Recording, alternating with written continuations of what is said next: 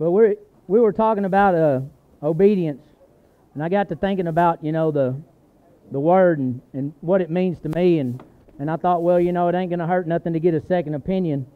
So I checked it out in the dictionary there, no Webster, and it says the act of obeying. And then there was another one down. I had to dig down. I was like, the act of obeying. Well, duh. That's pretty obvious.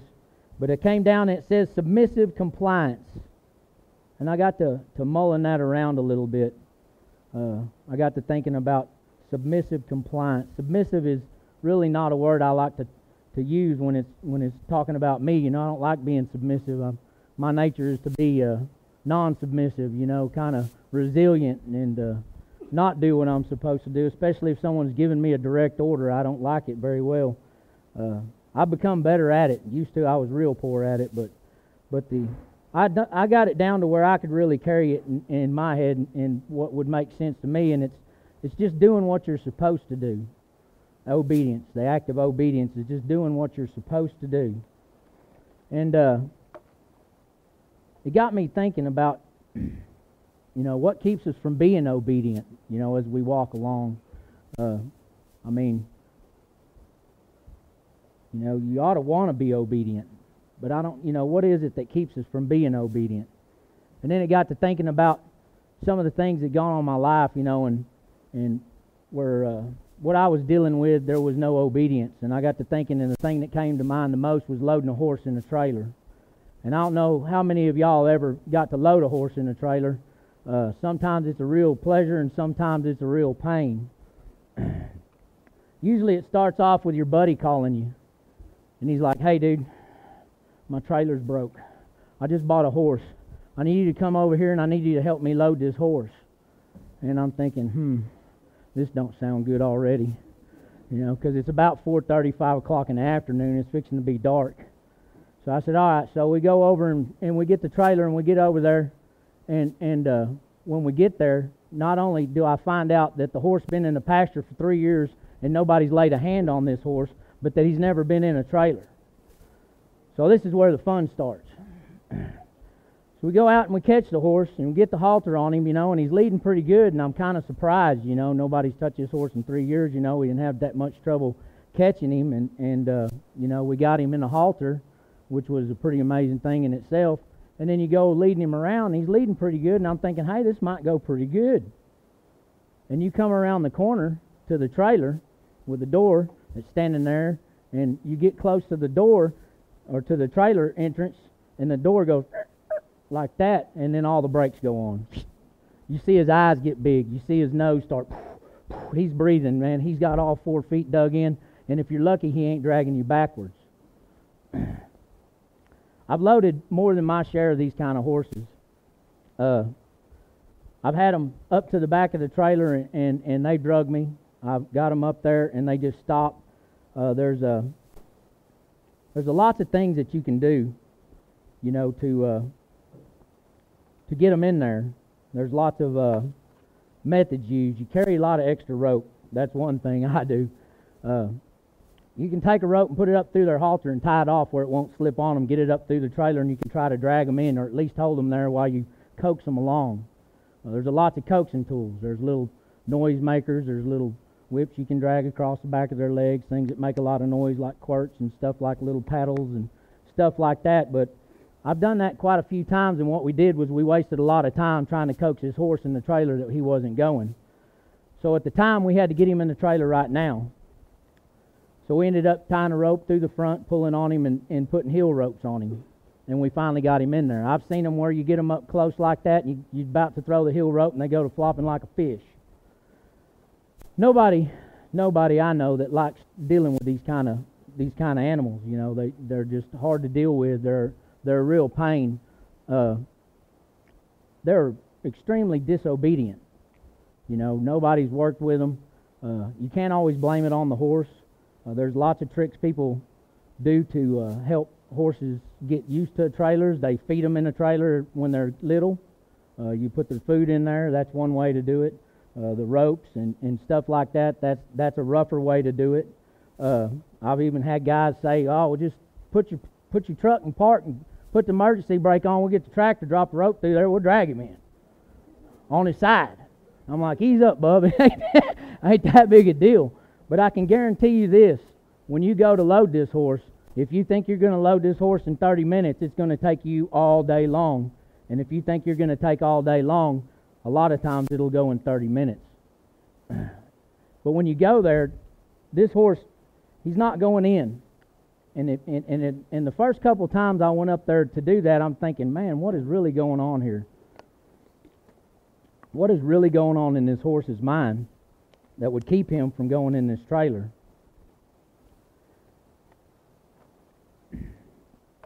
Well, it's fear.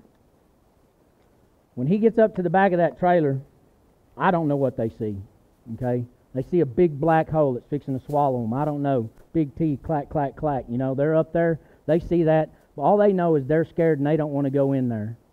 And a lot of times if you don't know the horse and they don't trust you, they're not going to follow you in there. It's going to be a wrestling match all the way.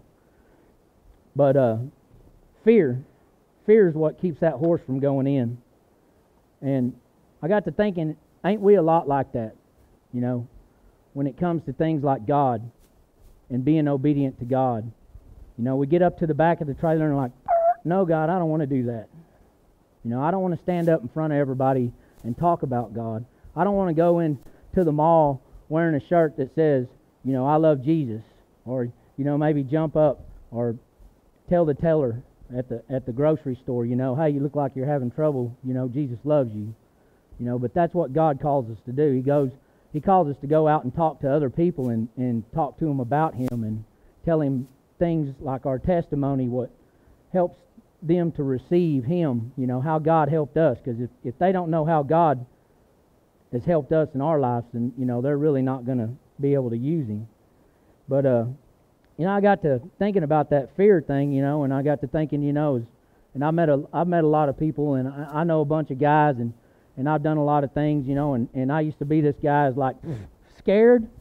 I ain't scared of nothing. You know, y'all lost your mind. I ain't scared of that. And I found a Hebrew word for that. It's a horse pucky. All right? You can't tell me you have walked all your life and haven't been scared at one time or another in your life of something. And if you haven't been scared, get out the house. There's a lot of scary stuff goes on out here. I was scared mostly that someone would think that I was scared. You know, so I spent my whole life doing things that I didn't have to do. You know, going out of the way to do crazy stuff so everybody go, that dude ain't scared of nothing. You know, but truly I was. You know, I was scared of showing my feelings and emotions, and I was scared that, you know, someone might think differently of me if I told them everything there was to know about me. You know, and I had a lot of fears. I just pushed them down way deep, and I covered them up by making sure nobody thought I was scared of anything. You know, I went out of my way. But I tell you what, when Jesus started calling me to do what He wanted me to do, I was at the back of the trailer. My eyes were real big and my nose was, and I'm ready to back up and drag somebody off on the end of a rope. I put them all in the dirt, you know, and I'm like, no, you got the wrong guy. Not after what I did. Not after where I've been. You know, I started letting all those fears in me come out. I didn't believe that He could make me clean enough to do His work. I didn't think that He could give me the tools I need to do the job that He deserved me to do.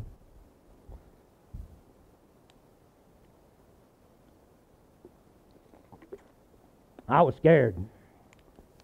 I'd been spending a whole lot of time talking about how I wasn't scared of nothing, and let me tell you, I was scared. There's a little bit of fear in me today as I come up here and I bring His Word, because I still got that flesh telling me, man, you're not good enough. You know, you'll mess it up. But then I read things in this book that tell me that His Word will not come back void, and that He'll help me, and that He'll hold me in His righteous right hand. So then I work up the courage to be obedient and do what He asked me to do and let Him take care of the rest. Something we talk about every Wednesday night. Do your best and let God take care of the rest. And He'll work on you, and He'll get you to the back of that trailer, and then He'll get you where you're feeling like putting that first foot in. Because that's what it's really about. If you have the time to teach a horse to get in the trailer, it's a lot better than dragging him in with a rope. Because the next time you get a trailer and that horse sees you drive up with a trailer, he's going to cross a couple of fences trying to get away from you. There's a lot of people that we need to talk to, and those fears are deep in them. They got all kinds of things in their lives that keep them from even wanting to come to church. Think about your job as you go along, and your boss asks you to do something that is compromising to your beliefs as a Christian. Are you going to be scared of losing your job, or are you going to stand up and tell him, hey, look, dude, I'd really love to help you out, but that goes against everything that I stand for, and I'm sorry if it puts you in a position that you have to let me go, but I can't do that. There's a lot of fear right there, especially if you got a wife and kids and family to take care of. You got all that burning around in your head. But God's calling you to be obedient. He didn't say if it puts you in a bad spot. He didn't say if it makes it hard. Because He never promised us that it was going to be easy. He just promised that He was going to be there with us as we went through it. All these fears, they well up on you. And they get to working on you. And they cause you to be disobedient. They cause you to lock up at the back of the trailer. The best way is to trust in God. Just like that horse needs to trust you. And if you drag him in there, he's not going to trust you. I've chased them after we drug them in. You come up with a trailer, they're gone. The ones we always worked on, slowly putting them in the trailer, letting them get used to it, slowly working on them, relieving them of that fear. Once they get that first foot in the trailer, they're still scared.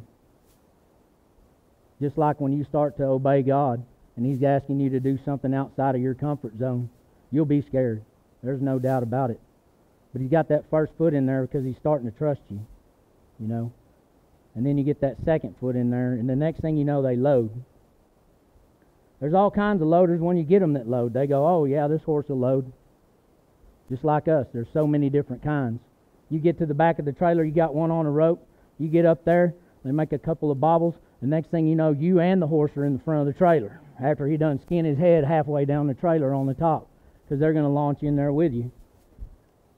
There's the other kind that'll get part way in, and they want you to believe they're doing what you want them to do. I'm going in the trailer. As soon as you turn around and grab the door, they back right over the top of you and they're gone. Now you spent the rest of the day chasing your horse again.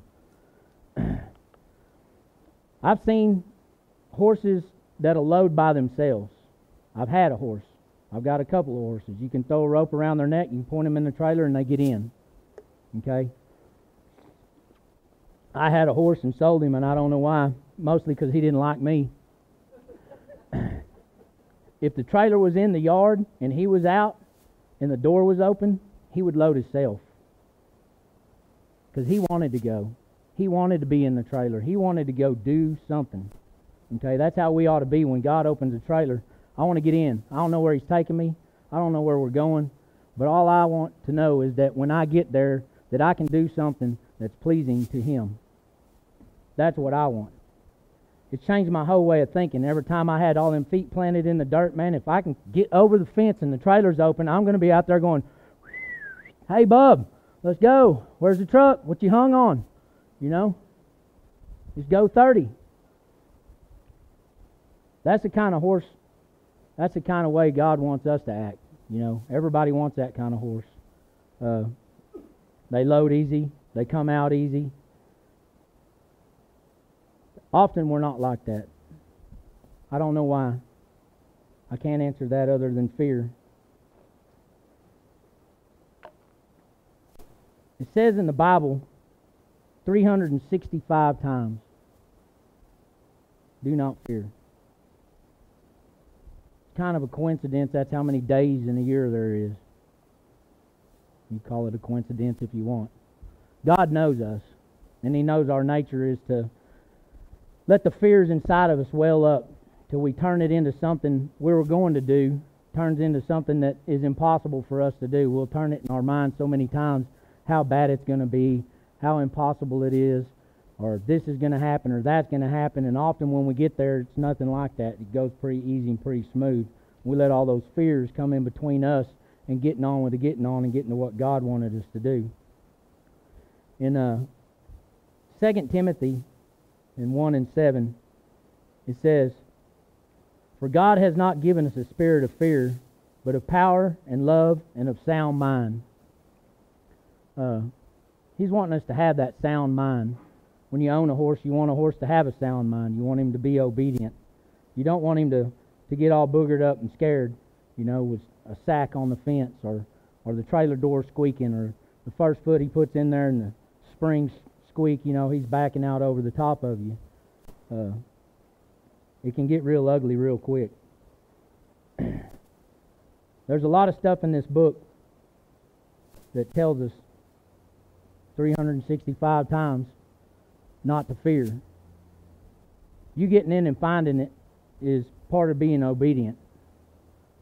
Taking the time is something we're scared of giving up something else.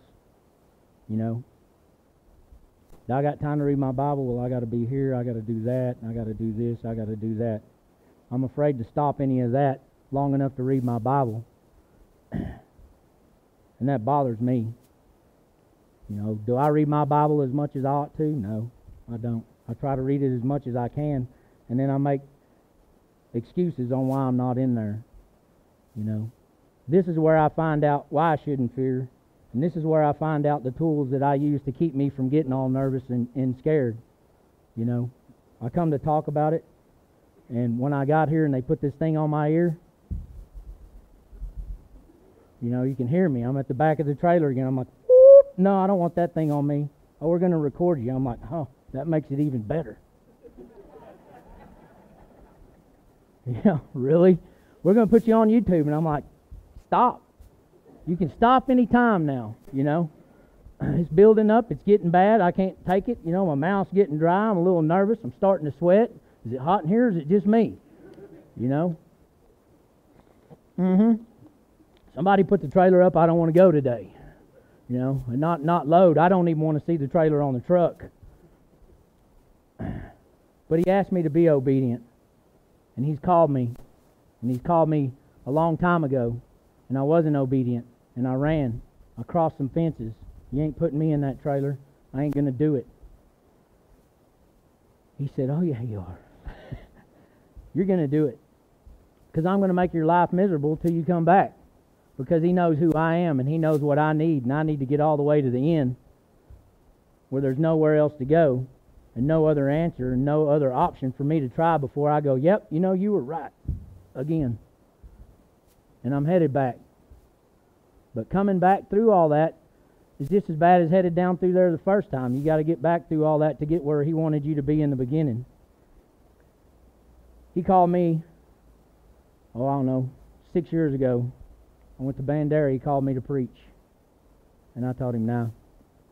I was excited about it at first, but I ended up ultimately saying no. I was all pumped up about it. I was married at the time, and when I came home and told my wife that we were going to, I was going to be a preacher, she's like, you're quitting your job? I'm like, yeah. She's like, no, you ain't quitting your job. I'm like, all right, well, I'll work. She's like, no, you ain't going to be the first one there and the last one to leave and deal with all this other stuff. And it went on to the point where I was like, okay, you're right. So I'm not going to be a preacher. But what I did at that time is I told God there was something more important in my life than Him.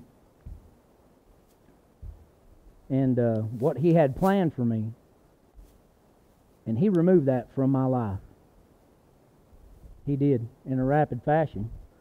And when I was standing there all alone, I still wasn't real smart.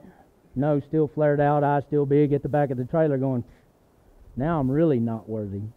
Now I really can't do it. So I came along and I did the youth group. I finally felt like I could forgive myself for the things I did enough to do His work. And I was with the youth group for a good period of time, and I left them. I left them to go reconciliate the thing that was standing between me and God in the beginning. And when I got back there, and I gave it all I had, and it fell to crumbles, and I realized that every day that I hadn't been with the youth group was a whipping.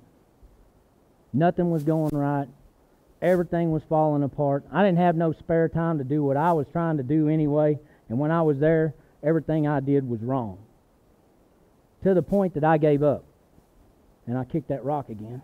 Get right again. And I came back. And since I've been back to the youth group, everything is clicking along. God's put things in my life, and He's gave me blessings that I can't even begin to tell you about. Where I work, there's no way you get off at 3:30 on Wednesday so you can drive from Fort Worth to here to be at youth group. No way. Ain't happening. I work for a foundation drilling company. We're scattered all the way from Florida to Maryland, all over Texas, Oklahoma, and Louisiana. It's me and 3 other guys that fix stuff. There's nothing I can tell you other than that God makes it possible every Wednesday that I can be here. I might pay for it on Tuesday and Thursday and Friday and Saturday. But it's amazing to me that my boss hasn't come in and said, hey, you can't go. You can't go because we need you here. It's more important. Because one day,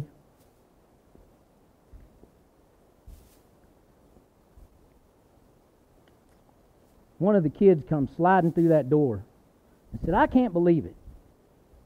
We was at school and that guy said, what's more important, school or church? And it's at that moment right there I realized that when my boss comes in and says, what's more important, work or church? He's not going to get the answer he's looking for. He's not going to get the answer he's expecting. He's going to get the only answer I got left for him. Church. It's been a pleasure working for you. I got to go. Because that's what I'm telling you. That's how important it is to me to be obedient to what God says. Because I've been to the back of the trailer. I've been drug in the trailer. I've had the heel ropes on me. I've had the bull whips. You know, you talk about guys get rough.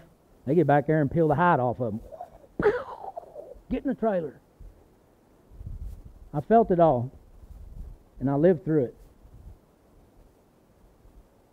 There's a lot of things that God's put in my life, and there's a lot of things that God's took from my life, and it's got me right where He wants me. Where I get in the trailer.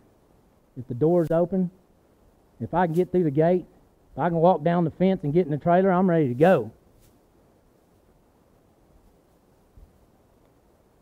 That's what it meant to me when I got to mulling around about the obedience. And what keeps me from being obedient. And why am I scared when God tells me 365 times in the Bible, do not fear? Why am I scared when God's placed people in my life that have put a hand on your shoulder and say, you got this. Don't worry about it. You're doing a great job. Man, you loaded in that trailer like no other I ever saw. That's the reward. That's the blessings. When you talk about leaving, and there's 4 or 5 of them coming up and going, no, no, no, no. You're not going nowhere. That's the reassurance and the blessings that God sends. But the biggest blessings out of being obedient is I don't do nothing. There's nothing I can do to change the life of these kids or anybody else. All I do is show up and be obedient, and God changes the lives of these youth and everybody that I see and talk to. Because believe it or not, if you don't think you have an effect on somebody, You always have an effect on somebody. It's either positive or negative, and there's only two effects you can have on anybody. It's either going to be positive or negative. And as you walk as a Christian, you say, I'm a Christian, and you carry that cross out. I got mine hanging on my mirror, you know. And you're doing what you're doing. They're looking. Whether you even talk to them, you can make a difference in their lives by being obedient to God when nobody else is watching. Whether whether anybody's there or not, God wants you to be obedient all the time. And that's when you tell if you're really walking the chalk that you're selling, is if nobody else is looking and you're still being obedient.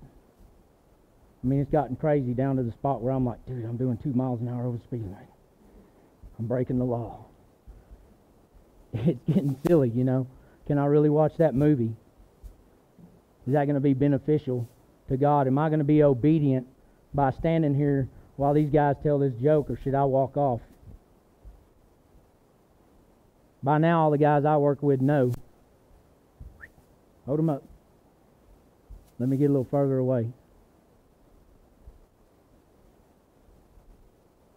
It's not like they quit cussing, you know. They don't cuss around me hardly as much.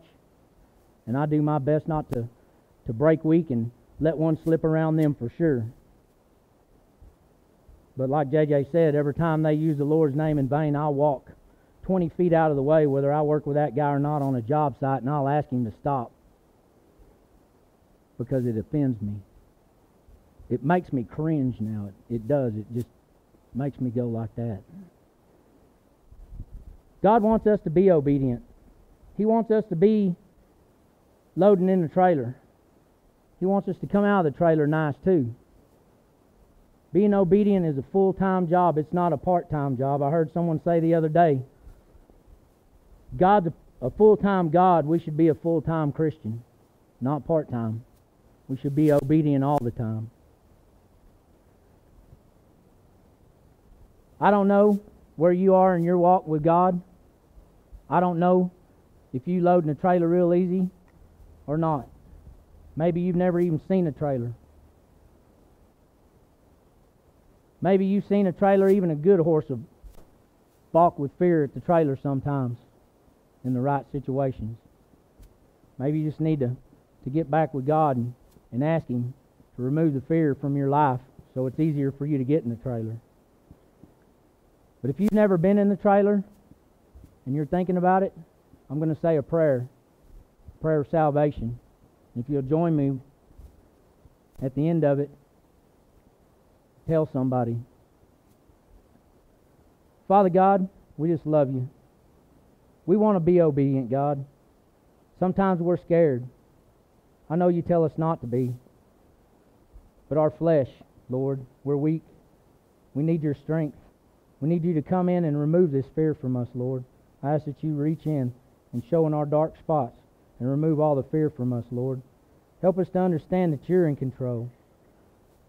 Father God, if there's one here today that hasn't been in the trailer, Father, I ask that you gently coax them. Reach into their heart. Give them what they need, Lord, to see you. If you've never been in the trailer, you just repeat after me. Father God, I know I'm lost without you. I know that I need you in my life, and I ask you to come in and be the Lord and Master of my life. I know that Jesus came to earth and was born of a virgin, that He died on a cross to carry away my sins, that He was dead and in a tomb for 3 days, and He rose and defeated death, not for Himself but for me. And Father, I ask that you come in and lead me and guide me and help me to be obedient servant to you. And Father God, we thank you for all that you've given us. And we ask that you please forgive us for all the things that we missed and squandered. It is in the precious and mighty name of our Lord Jesus Christ that we pray. Amen.